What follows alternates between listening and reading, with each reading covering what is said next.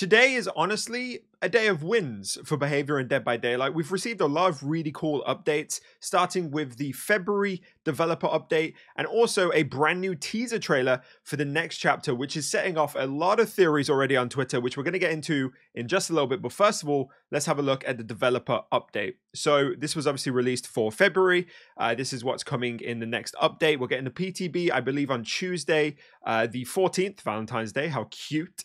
And we should be able to test out the new chapter and also test out some of these new features that are coming in.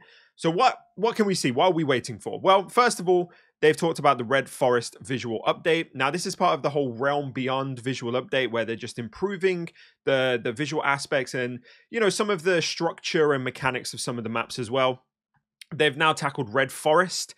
I don't imagine there will be a lot of huge changes apart from just visual updates, but I guess we'll test that on Tuesday to see if there is anything.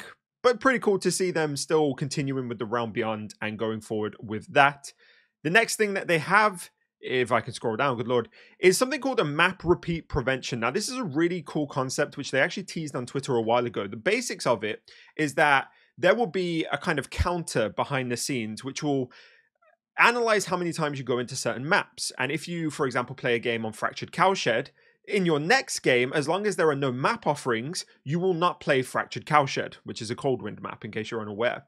And it will instead send you to a different map, which is really cool if you think about it, because I think one thing that gets really annoying in Dead by Daylight is playing the same map over and over again. It is a shame that this won't block map offerings, but I guess I don't know how they would do that. I've said for a while that I would really like some sort of offering that blocks specific maps. Obviously, we have Sacrificial Ward, which blocks any map offering, but it would be really cool to have something like, oh, I don't want to go to Coldwind specifically. I don't want to go to Macmillan specifically. Let's say if you're playing, I don't know, a specific killer who doesn't operate while around pallets.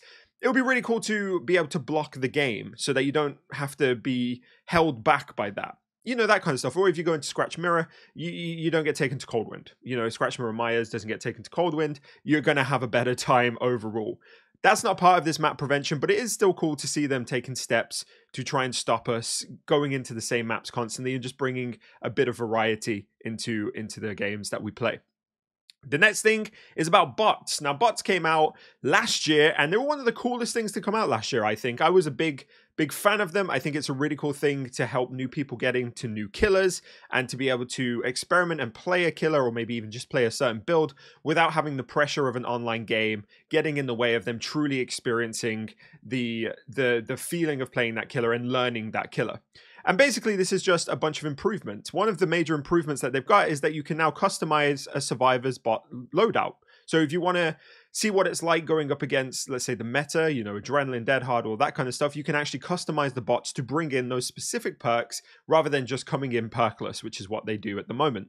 That's really cool and should mean that there is a lot more spice in going up against these bots. You can probably test a lot more. They might even be harder to go up against, which I think is what's going to happen over time as they improve the coding of the bots and improve how they interact, which is a couple of things they've mentioned as well. So like improved navigations, they will now actively seek out totems, they will react to some audio cues like the Wraith's Bell. These are all really cool stuff just to improve how the bots react in matches. There's nothing in here about killer bots, unfortunately, but hopefully we'll see that in a year or two. But right now it's only survivor bots, but at least they're improving on them and still working on that concept. The next thing is about perk changes. Now, there is going to be one perk in particular, which you've already seen on the screen, which everyone's going to be talking about, and that is, of course, Eruption. Now, Eruption is something everybody's been talking about. If you haven't seen the discourse on Eruption, then you're probably not on Twitter. But basically, everyone's been mad at Eruption. The idea that you get incapacitated while you're working on a gen, that a killer is kicked when they down somebody, and you can do basically nothing for 25 seconds. Eruption and Dead Hard have been, you know, two sides of the same coin in a lot of the conversations. And now they've listened. The behavior have listened.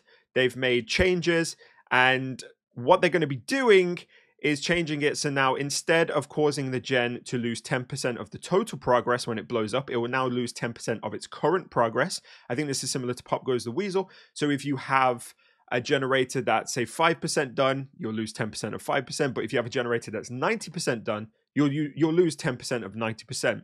This obviously makes it towards the end of the match a lot more of a perk that will come in clutch, but at the start of the match, it shouldn't have too much effect. But the big change, the big change that I'm sure everybody on the survivor side is celebrating and everybody on the killer side is crying about, is that eruption will no longer apply the incapacitated effect to survivors. Instead, the survivor who's working on the generator will scream and reveal their aura for 10 seconds. I believe this is kind of like pain res, Scourge Hook pain res.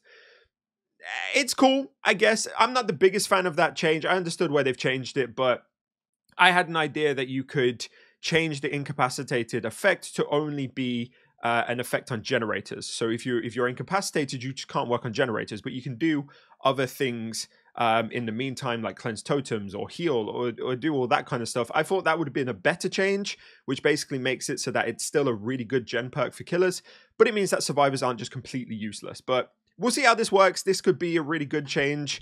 I honestly imagine that eruption wouldn't be used as much now. I don't know. I could be completely wrong in that, but I think a large reason as to why killers were using eruption was because of the incapacitated effect. The ability to literally take a survivor out of the game for like 25 seconds whilst not even chasing them, not even hooking them or anything was a really, really big thing, especially when survivors are just pounding gens. So I don't know how killers are going to respond to that, but we'll see in the coming update. The other perk that they've changed is any means necessary. Weirdly, I guess, I don't know why they've gone for this one, but basically what they're doing is making it so that there's no cooldown. So if you've got two pallets right next to each other, you can pick both of those up at the same time.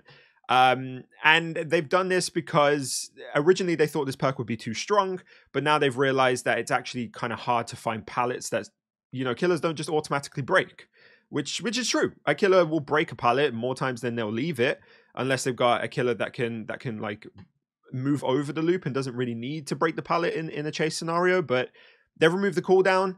I don't know how that's going to affect the perk. I don't know if it will make it more used. Time will tell with that one.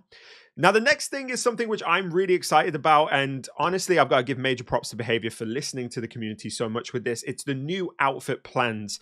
Basically, they've improved their production team for outfits. I think they've basically said that they've expanded their production capacity to increase the number of cosmetics that we can produce for each update.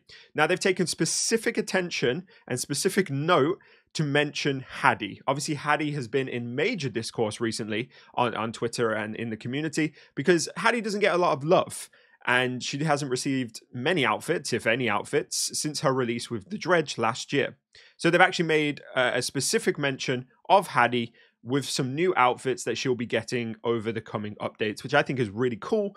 Now, I don't play Haddie, I'm an Elodie main, but it's really cool to see the devs listening to the community, understanding what they're saying, and actually taking action on it. And that goes for Eruption as well. You know, Eruption has been a massive topic of conversation, and this just shows that Behavior are really paying attention to us. And it doesn't matter what you think of the updates and the releases and all of that kind of stuff. Honestly, I think it's just a bigger win to know that they are listening to us, they are paying attention, and they are actively making adjustments, changes, improvements based on the feedback we're giving.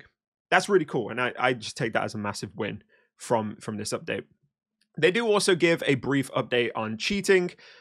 So they've continued to detect and patch out various cheats since our last update, and they've also expanded the team. We've welcomed a new team lead to our growing security team who will help coordinate our efforts moving forward. So that's pretty cool. Again, just keeping us updated with cheating and making sure that we know that they are still working on making it as rare as possible to see a cheater or a hacker in-game. Now that does it for the dev update. It's quite a short dev update overall, but I think there's a lot of really cool stuff in here for the community and for the game that I'm excited to see. I'm excited to play on Tuesday. But the coolest thing today that was released by Dead by Daylight is, of course, the brand new teaser for the next chapter. And we're just going to have a look at it. I've already seen this. I already know what to expect. But for those of you who haven't, check it out.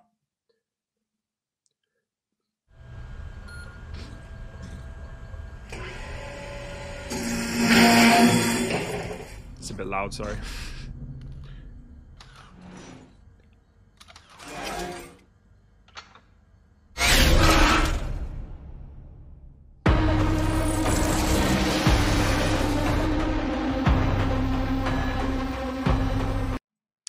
Tools of Torment. Now, the immediate thing that everybody was saying off the back of this was, We're getting Terminator. Everybody now thinks we're getting Terminator. Do I personally think we're getting Terminator? I can't lie, no I don't. I feel like if we were getting a Terminator IP, such a huge IP in Dead by Daylight, we would have heard about it. Okay, we would have heard hype much, like many months ago. Okay, much sooner than less than a week before it's released. I think personally that this is an original chapter. I think this is an original killer, an original survivor, I believe we're getting. And I think it is going to be a robot android type killer, which is really cool. It's something that we don't have in the game at the moment and will open up hopefully a whole new avenue of play styles and themes and all this kind of stuff, which I'm really excited about seeing. Some people have theorized that if we go back to the trailer and we look at this part here, this idea of all these wires and this, it kind of gives the vibe of like Saw, right? Like this idea of creating traps, building something. Some people have theorized that this is going to be a trap-based killer, maybe with something like a bomb or something like that, some sort of mechanical trap that they can leave around the trial. Which is really cool. I've also seen someone notice here, the name looks like it says Adriana. Apparently that was the Jane Romero show on Twitter who saw that, possibly indicating that we're going to get a female killer or a female survivor. I would probably be more inclined to say it's a female survivor because I feel like if we have a female killer who works with traps in this kind of theme, it might be too similar to the pig, maybe, but who knows? It could be completely different. Obviously, if it's an android type killer, it would be completely different. But overall, a really cool little teaser, and we are bound to find out more, apparently on February 15th, which actually, now that I think about it, the PTB wouldn't be on the 14th then, would it? Maybe I'll look into that. Well, either way, I am going to be streaming on Tuesday, hopefully as part of a PTB, but who knows? But definitely as part of the Love for Haddie week, just a little bit of promotion for that. If you haven't seen it, there are a lot of creators who are going to be joining forces, playing as Haddie solely for the week, and some of them for the whole month of February as well, to increase the play rate of Haddie. I'm going to be taking part on Tuesday with some awesome creators. I'll leave a link in the description to my Twitch if you want to go and follow that ahead of Tuesday, starting at, I believe, 6 p.m. BST. So hopefully I'll see some of you guys there, and hopefully it will be a PTB and we'll get to see a little bit more of the new killer. But what do you think of this trailer? Do you think we're getting Terminator, or is it a brand new original killer who just has a similar vibe? Let me know in the comments what you think. Also, let me know what you think of the whole dev update. I'm excited to hear what people think about this whole thing, and hopefully we'll have some more answers soon, and I'll give you an update when we do. But thank you so much for watching. Go out there and be the best damn Crunks that you can be. I did this all in one take, I think, which is pretty cool. So mad props to me for doing that. But for now, have a fantastic day. Thank you for watching, and I will see you in the next one. Bye for now. So let me break it all down for you. I ain't never giving up, I ain't never giving up. I'm taking that crown from you.